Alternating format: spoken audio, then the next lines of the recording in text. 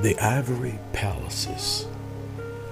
All thy garments smell of myrrh and aloes and cassia out of the ivory palaces, whereby they have made thee glad. Psalm 45:8.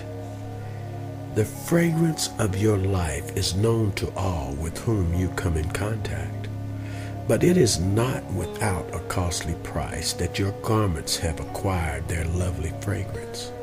You have been with me, and so it is that your garments have taken on those same fragrances of mine. It is in the ivory palaces where your garments have acquired the identical fragrance of mine. You cannot hang your garments in the closets of antiquated philosophies of man and hope to have them fragrant and attractive.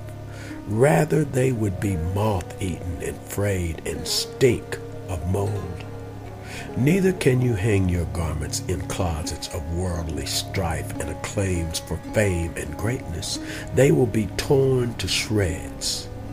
If you hang your garments in the closets where the careless, mocking crowd throw their smoke-filled, vomit-spotted rags, your garments will soon take on the stench of smoke and vomit.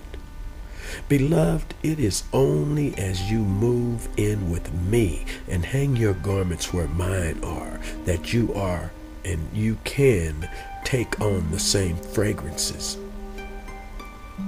as are mine. But remember, there is a price, the myrrh speaking of suffering, which you must endure if you are to be identified with me. The aloes tell about the bitter experiences of your life, experiences that you would gladly avoid if you could escape them.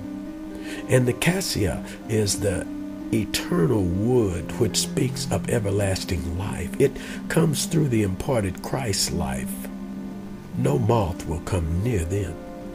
These garments will not rot nor be eaten by moths, neither will the stench of the world come upon them.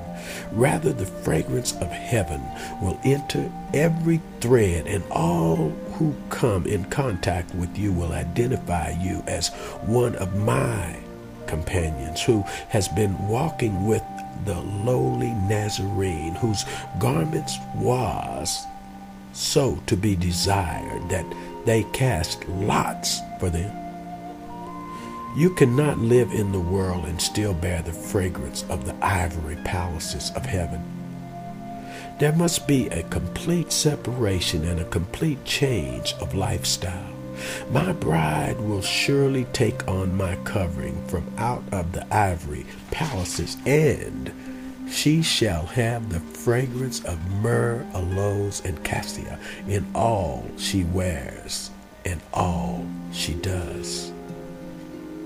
The ivory palaces, see?